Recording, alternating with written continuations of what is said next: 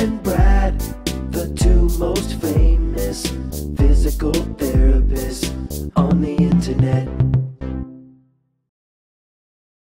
Hi folks, I'm Bob Schrupp, physical therapist. Brad Heineck, physical Together therapist. we are the most famous physical therapists on the internet. In our opinion, of course, Bob. We're going to go over 7 daily habits to greatly improve your balance. Plus, we're doing a giveaway. Oh, the giveaway. So if you want to check out our giveaway, go to bobandbrad.com, go to the giveaway section, and you'll see that we are giving away this week. It's called Pete's Choice, and it has everything to do with the video. In fact, it's a balance pad. Yeah. And they have 2 sizes. One is 20 inches by about 16 inches. They're 2 inches thick. Yeah. And the other size is about 15 inches by 13 inches.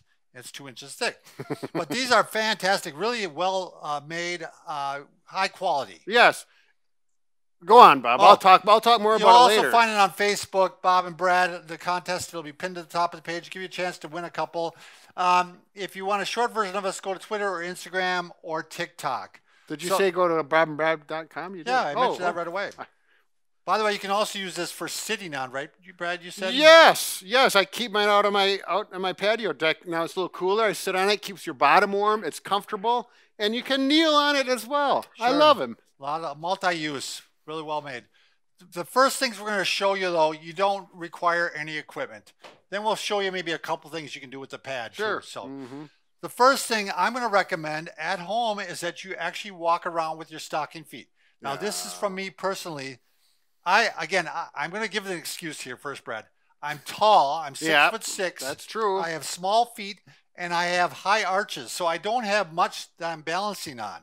Well, those feet aren't that small. Just that you're tall. Yeah, size 11.5 for a 6'6" guy. Yeah, that's pretty small.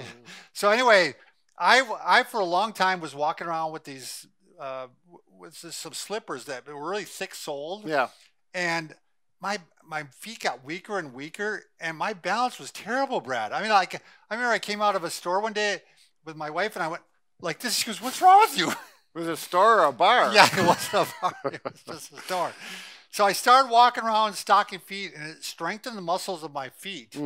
And honestly, I've improved significantly just by doing that. And I'm sure there's a lot of viewers saying, well, yeah, there's a lot of, not a lot, but there's a fair amount of information on barefoot walking, barefoot running to strengthen those intrinsic small muscles of the foot. So there's some good basis there. The other one that's really helped me, Brad, is doing heel raises. Oh. Now, I thought my calves were getting pretty strong because I run. Yeah. But it wasn't the case. So I actually a couple times a day, and you can do these just throughout the day. I mean, while you're standing and talking to people, you can do heel raises.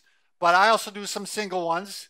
I just hold on to something and do it because it's a little bit difficult to do. Right. So you don't want to do it safely. Do you do the opposite and do dorsiflexion? I don't. I just haven't found the need for that one. Yeah. But I think it's a good one for people to do. It's a good one too. So what he's saying is not only raise the heels, but also raise the toes.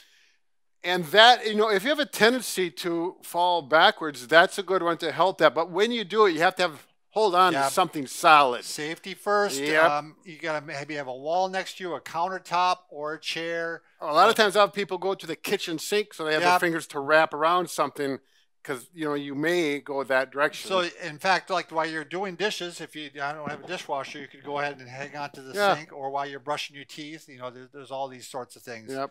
All right. Next thing, while you're walking, you can throw in this while you're walking. Brad, we have some of our patients do this. Are you okay? Well, yeah, I'm checking out my mic. Go on. When you're walking, we actually have people do this, and this is one where you got to be safe. I'm going to have you move the chair, Brad, just for a second. And you might have to walk along a wall or something just in case you lose your balance. Sure. But I want you to look down, up, side to side. It really taxes your balance, especially as you get older.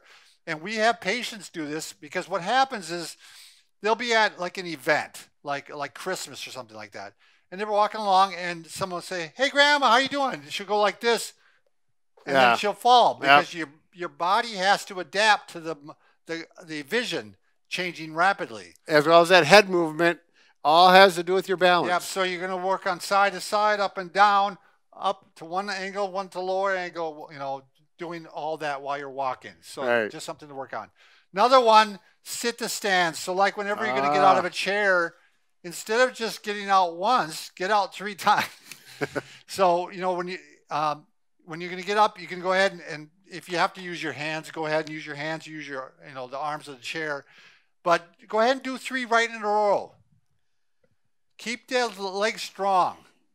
Keep those buttock muscles strong. This exercise, there was a study on it, and this was the #1 exercise to prevent falls in the elderly. Really? Yep. Interesting. A simple sit to stand, because it works all the muscle groups. Usually, not usually, but oftentimes people do have a fall getting out of a chair, so it helps you with the strength and the balance for that function.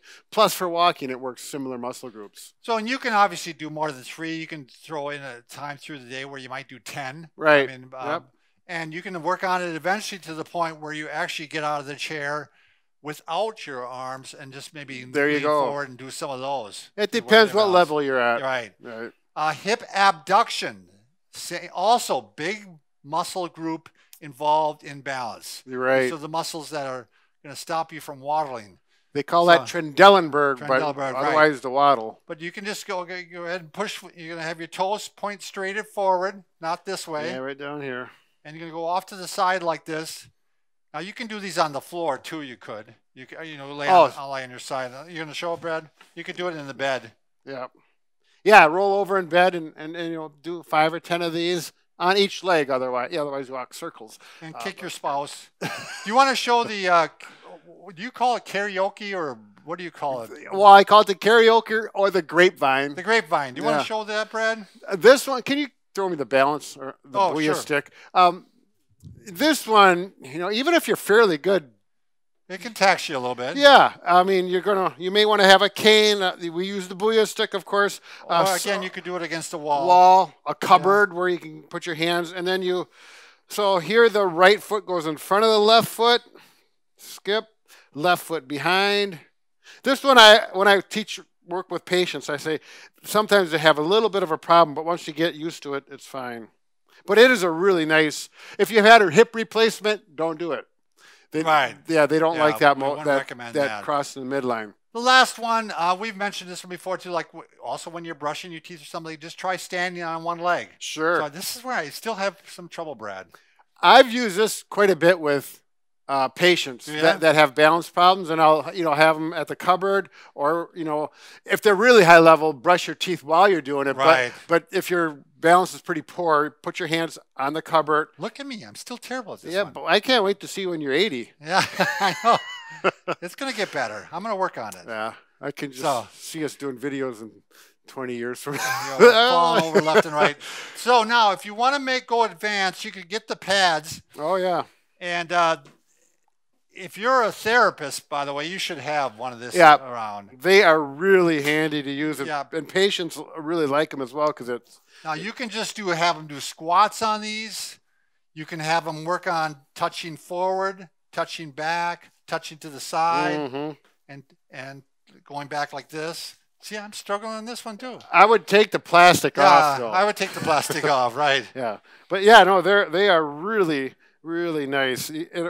You can do it standing on a single leg. It just makes it a little harder. Hey, throw the ball at me, Bob. I've done this with younger patients. People that are maybe in high school and they've got a sprained ankle, and I'll have them, throw the ball while standing on the pad, and I can't hardly do it. Okay, now you're wanting to show off. Yeah, and now you're finding out. But it shows, it's not just for old people. Yeah, it works hard. It works you harder. Yeah, it's a wonderful device. So, all right. We'd like to hear your comments below. If you guys have any ideas on how to improve balance, we're always glad to hear them. Yeah. People will converse back and forth in the comment section. That's always fun to read those conversations. You never know where they're coming from. That's right. Could be across the world. We got some wacky ones out there. Bob, why, Bob? Thanks for watching.